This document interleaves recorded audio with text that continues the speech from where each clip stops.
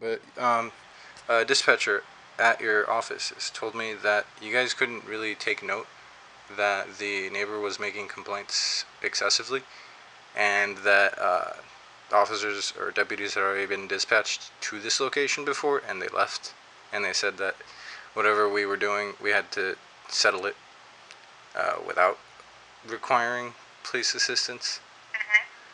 And earlier today, um, he called after the fact that I called, and a dispatcher sent a deputy out to the location.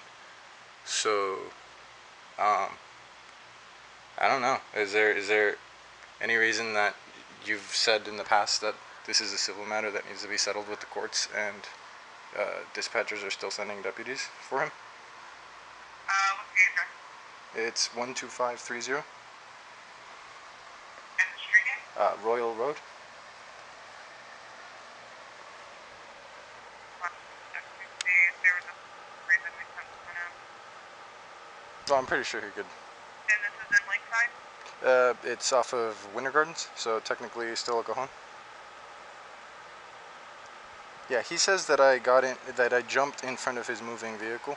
Um, he actually moved while I was standing, so I guess threatening me with his vehicle. Um, if that's technically what it is. I guess I was in front of his vehicle, but the intention was not to get hit by his car.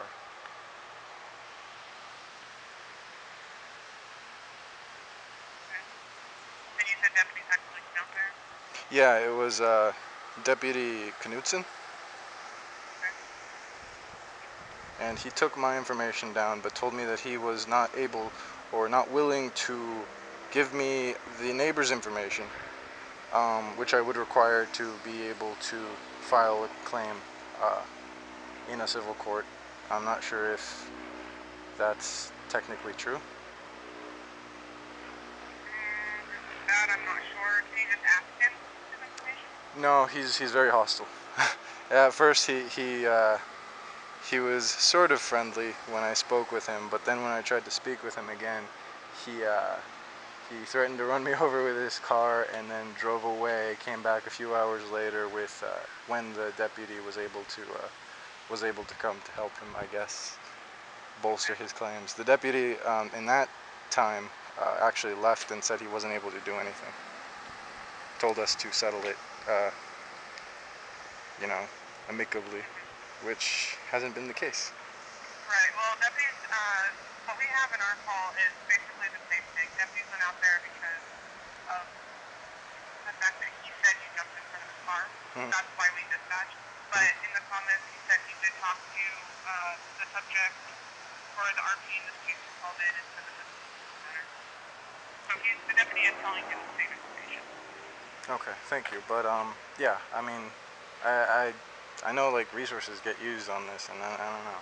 Yeah, it seems like it seems a little ridiculous, and I don't know if there was any report on earlier when I called trying to avoid this. I guess because he's I don't know. I think there's some sort of conflict of interest. He claims he's an employee. I guess he technically is an employee here, and he's also I guess dating the management, but he's the next door neighbor, and he's still hostile, and yeah. So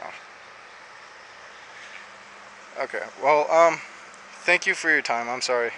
No, I mean, it's no problem. I'm just letting you know that, from my point of view, all I have is a call. Right, right. Um, That's and, understandable. and I'm just letting you know that the deputy is telling both of you that it is a civil issue. Thank you. So if he, is still is being hostile and isn't willing to work with you, you can always give him a call back and file some harassment suit. No, I really don't want that long-term like sourness between us. I'm actually kind of passive aggressively maybe. I'm outside having this phone conversation with you within earshot of him. So if he's anywhere in the area, I think he can probably hear. So thank you very much for letting me know. No problem. Okay, bye. Bye. Have a nice day.